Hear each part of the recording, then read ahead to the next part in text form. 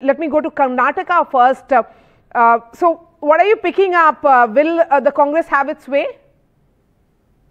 Well, Maria, look, 138 seats. They are after the demise of one MLA, unfortunately, day before yesterday. The Congress itself is down to 134, but they've got the support of 4 others, including Janardhan Reddy. So they've got the numbers, but will they be able to hold the flock together? That will be the real test. Remember, DK Shivkumar sitting as a polling agent there, ensuring that everything goes in order. Remember, Maria, it's not just about cross-voting. Even one invalid first preference vote could raise a question mark over the candidature of the 3rd Rajya Sabha MP who's been renominated by the Congress party. Obviously, Kupendra Reddy's fielding by the BJP JDS was to test the Congress, a bit of a prestige battle in its most powerful state. Kupendra Reddy is 7 short for that seat. The BJP has 1 secure seat, 7 MLAs short, 7 first preference votes short for a 2nd seat. So even if it's going to be a task for him to get those 7 votes,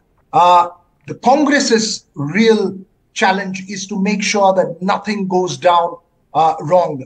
There is zero chances for error, zero scope for any kind of error, whether it's procedural or in terms of cross-voting. Remember the kind of allegations that were made, a police complaint filed against Kupendra Reddy for bribing and coercing voters. So all the tamasha playing out, all the MLAs coming fresh from the Hilton Hotel in Bangalore, in the Vidhana Soudha right now. Voting process will go on till 4. The results, of course, after 5 will be announced. But most of it should be done in the first half of the day itself, okay. Maria. So, Veera, this is a 224-member Karnataka Assembly, of which the Congress has 135 MLAs, the BJP has 66, the JDS has 19, and any candidate in Karnataka actually needs 45 first preference 46.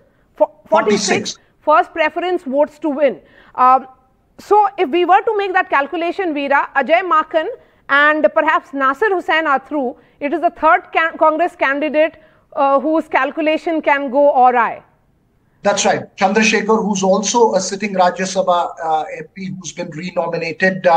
Obviously, you've got the 1st and the 2nd candidate and the 3rd candidate. But it's also, remember, Maria, it's not just, as I pointed out, about cross-voting. As you say, the numbers, 46 needed per Rajya Sabha seat. So you've got 138. Including the support of 4 independents. So there is no scope for error. It's exact as far as the numbers are concerned. And yes, as you point out, even if there is 1 vote that goes this way, that way, it could raise the question of the 3rd candidate in the fray. Yes, in fact, Nehal spoke to Congress spokesperson and MLA. Let's listen into that, and then I'm going to go back to Veera as to what can go wrong in these elections in Karnataka.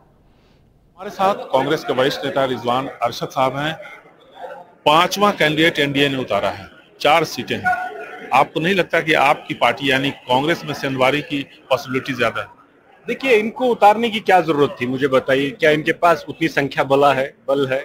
नहीं है। जब इनकी संख्या नहीं है तो उतारना क्यों है कैंडिडेट? तो इसलिए उतार रहे हैं कि आपके पास भ्रष्टाचार का जमा हुआ इतना पैसा है कि आपको लगता है कि हम कांग्रेस वालों को खरीद लेंगे, जो होने वाला नहीं है। आपके पास आईटी, ईडी, सीबीआई है, उससे डरा देंगे, धमका देंगे, जो कोई डरने वाला नहीं है।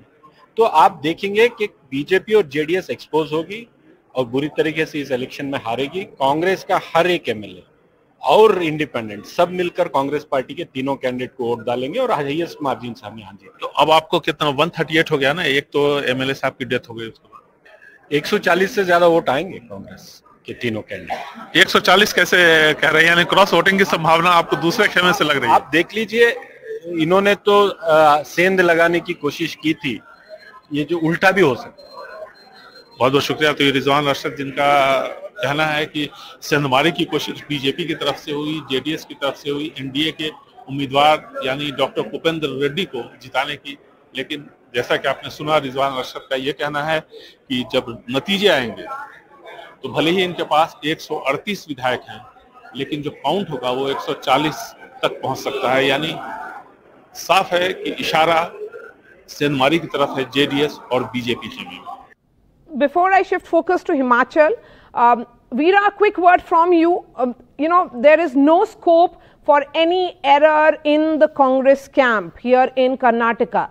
DK Shiv Kumar has been perhaps personally explaining the entire procedure, explaining how the stamp has to be put, because it's very critically put here whenever Rajya Sabha elections happen. Give us a sense of how does the ballot paper look like, and what is the process?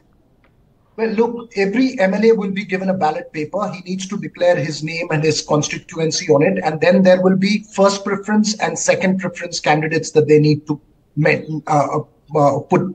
write down on that ballot paper or tick seal according to it. So once there is a first preference candidate gets 46 votes, which is required, our understanding is that the remaining extra votes would be counted for the second preference candidates if it is needed at the end, in terms of no one getting a clear majority. For instance, let's say if D. Kupendra Reddy doesn't get the numbers and also the third Congress candidate doesn't get the numbers, then you would have the second preference votes which would be counted, which has a different weightage as far as these elections are concerned, and they would be then totaled out to give you the final number. So the process is a little complex, and that is why I think the Congress also took time to make sure that there is clarity amongst all MLAs and explain the entire process to it. Remember, this is not just about cross-voting A.